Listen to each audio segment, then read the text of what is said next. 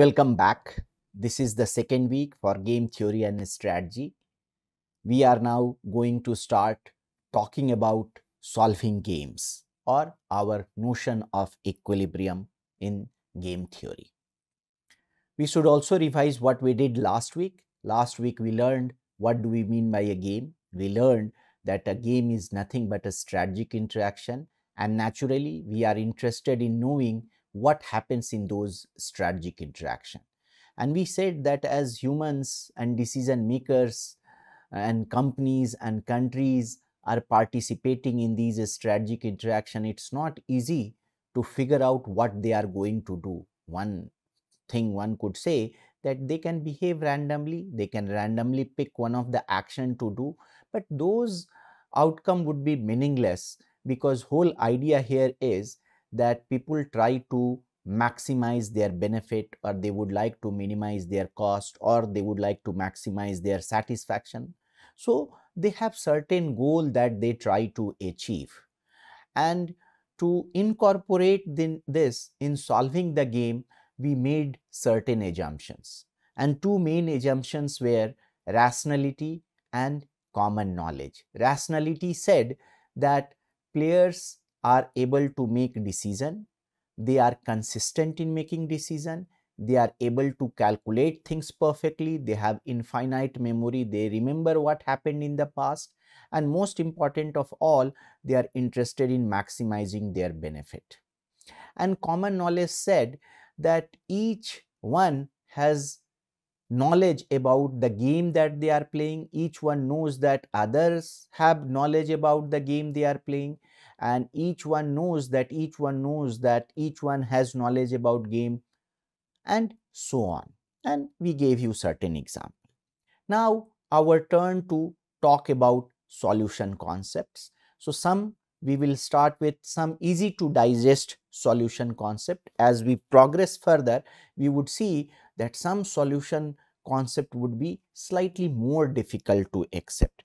But before we do that, we also need to revise the notion of dominance that we did last week. We said that an action A for player I strictly dominates action B if A always gives better outcome than B for player I, no matter what other players are doing. So let us say you have A player I who has three action A, B and C, and player J who has X, Y and Z, and K who has P, Q and R.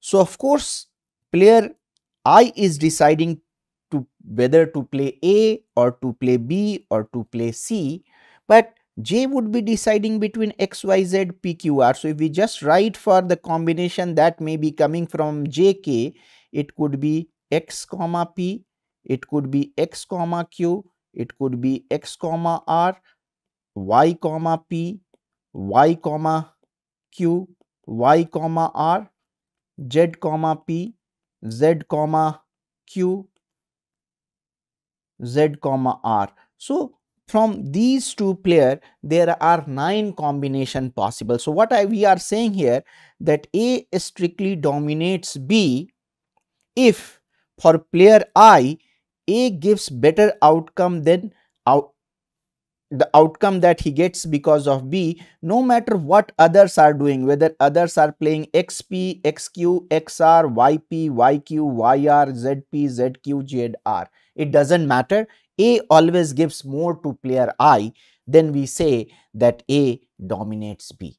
And if A also strictly dominates C, no matter what one of these combination other players are doing, then we say that A is the dominant strategy for player I.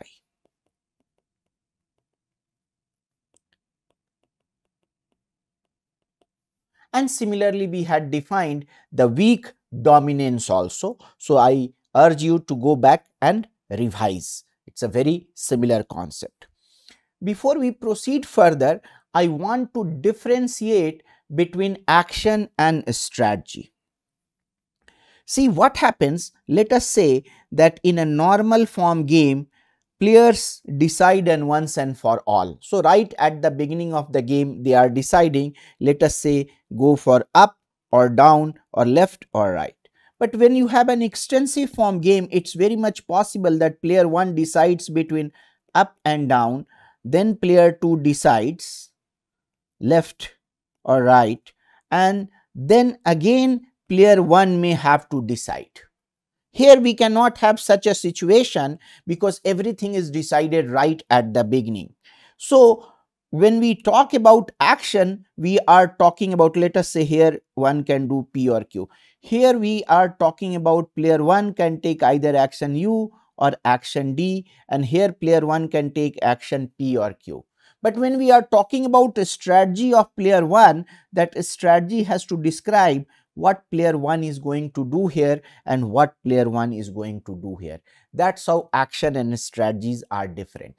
Again, we are going to revisit this. This is very, very important concept. So we will talk about it in much more detail later on. But if we have just this simple setting, then strategies and actions are going to be the same. Okay, but in extensive form game, we have to be bit more careful.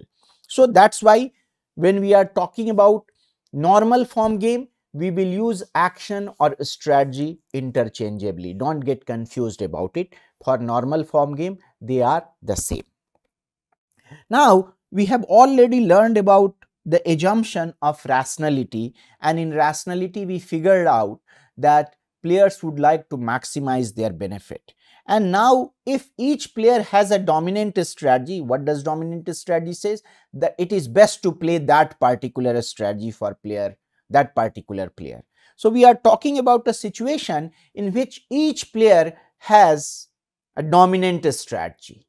What should they do? They should blindly play that dominant strategy, and when they play dominant strategy, the outcome or the equilibrium that would come would be called dominant strategy equilibrium. And of course, it would be of two types. If each player has strictly dominant strategy, then it will lead to having a strictly dominant strategy equilibrium. If each player has weakly dominant strategy, then it will lead to weakly dominant strategy equilibrium. So just for a definition, we can say a strictly dominant strategy equilibrium is an action profile where each player action is strictly dominant. Good. We have seen this particular game, and we can say that here is Ranga and here is Billa. Confess is the dominant strategy for Ranga, and confess is dominant strategy for Billa. So obviously Billa is going to play confess, Ranga is going to play confess, and outcome is going to be confess, confess. And clearly they would be maximizing their payoff because Ranga will take what Billa is doing as given. Ranga cannot do better by deviating because confess is a dominant strategy for Ranga. So if he changes, and if confess here is the strict dominant strategy, if he changes his behavior, his payoff will definitely decrease. Therefore, no one has any incentive to change their behavior, and this is going to be an equilibrium. What is the good news? Here, of course, Ranga needs to figure out that which strategy is the dominant strategy, but once he has figured it out, he doesn't need to worry about what Billa is doing. And so the same thing is true for Billa. Billa needs to figure out if he has a dominant strategy. Then once he figures out he has a dominant strategy, he should not worry about what Ranga is doing. Billa should play his dominant strategy, and therefore it's very easy equilibrium to accept. The problem is most of the time we decision makers may not have a dominant strategy. So we will proceed further to understand how to obtain outcome in such a setting. Here I have given, I will leave it in the notes. Here I have given the formal definition, but I am not going to spend time on the formal definition. As we have obtained strict dominant strategy equilibrium, can we also talk about weakly dominant strategy equilibrium? Let us look at the game. player 1 can decide up or down, player 2 can decide left or right. The payoff, let us say, payoff is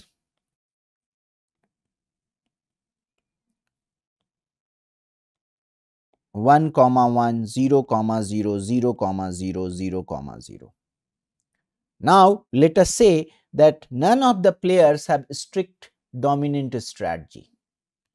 Player 1 has weak dominant strategy. This one is greater than 0 and this 0 is equal to 0. So U is clearly a weakly dominant strategy or weakly dominant action. U weakly dominates D because U does better than D when player 2 is playing L, but U does as good as D when player 2 is playing R. So U is the weakly dominant action for 1, and so is L.